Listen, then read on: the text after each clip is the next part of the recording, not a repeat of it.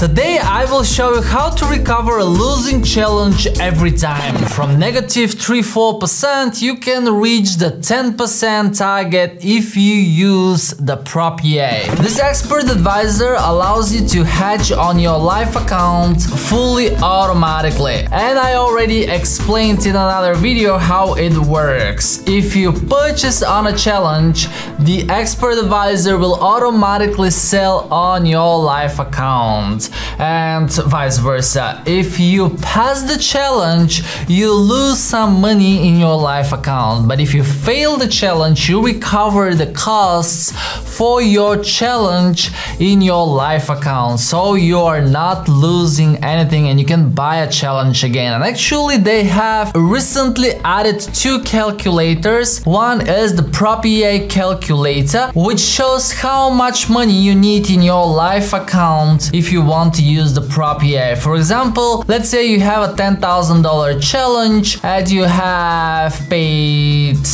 what is it, $150 for it. The max drawdown is 5, target 10%, and then you have a normal trading mode. You would need about $330 in your live account. And below you can see the potential outcome. It's either you will fail the challenge and you would profit $150 in your live account, or you will have money to buy a challenge again, or if you reach the target of 10% in your prop account, you would lose about $300 in your live account. So as I said, if you pass the challenge, you will pay some money from your live account.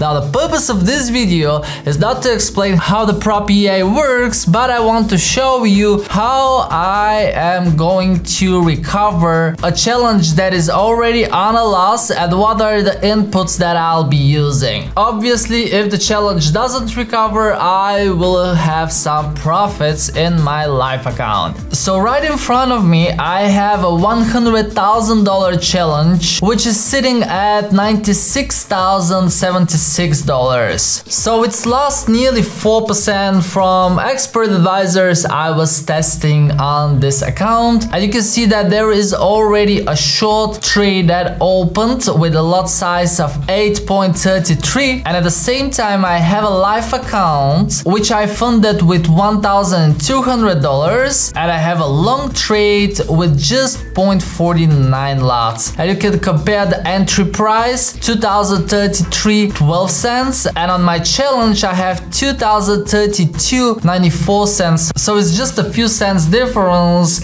in the entry price between the prop account and the live account. Now the inputs that I've set in my challenge account is the target, which is $10,000, max daily loss is $5,000, max loss is 15% of $15,000, and the total cost I've set to $650, even though the cost of the challenge was about $600 at the time when I purchased it. So I just added an extra $50 to have as commissions, spreads, swaps, or any other cost I might have as an extra. But the interesting thing here is that once I attach the expert advisor, it checks the history and it detects the losses. So it automatically calculates exactly with how much it will trade in order to reach the target or to recover the costs. And in this example, it calculated that for the prop firm it will sell with 8.33 lots, and in the live account it will buy with 0.49 lots. So it doesn't really matter what challenge you have or how much you've lost in that challenge, you can try to recover it with the prop EA, and I'm really excited to see if that will work. And I just placed a little bit more money to what the calculator showed me, and there is actually one more calculator from prop EA that is called prop meter, and this one you can see how complex is your challenge. For example, the one I have is $100,000 and I paid about $600. There are 10 minimum trading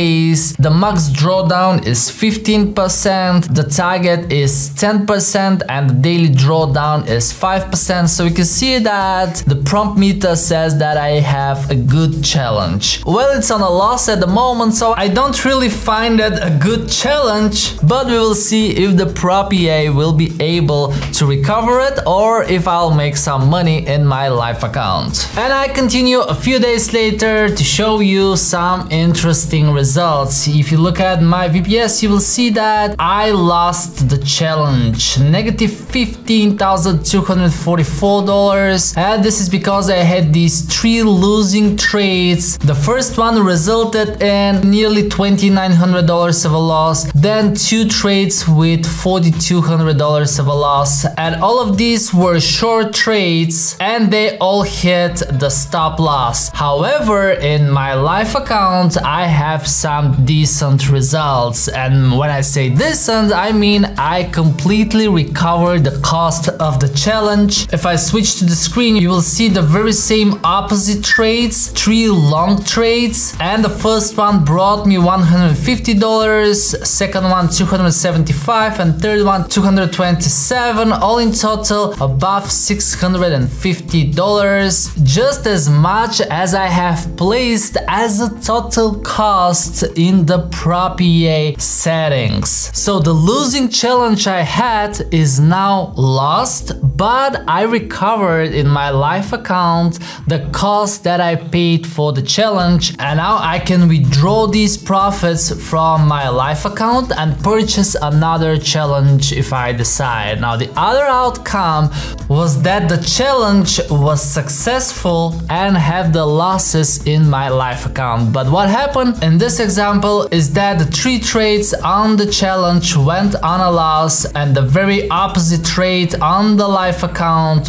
went on a profit. So it's gonna be one of the two, but at the end you will recover your challenge. So you may ask, is it worth it? Well, let me tell you how I find the prop EA useful. What I usually do is I put a robot on a challenge, and recently I decided to make all of my challenges and those from my team public, so you can see them all in here listed in a table, and I share which EAs I use to pass these challenges. So we've placed as well the track records, so in one place you can see the performance of any of the expert advisors and you can decide if it is a good fit for you, and we are fully transparent on that page, so we can see how the challenges are going on a profit and on a loss. You can see that some of the challenges are actually on a loss at the moment, and as well we shared some of the funded accounts again with the robots that we are currently using. And I don't want you to take any of the prop firms listed as a recommendation. I'm not even accepting sponsorships from prop firms anymore until we see which ones will stay on the market.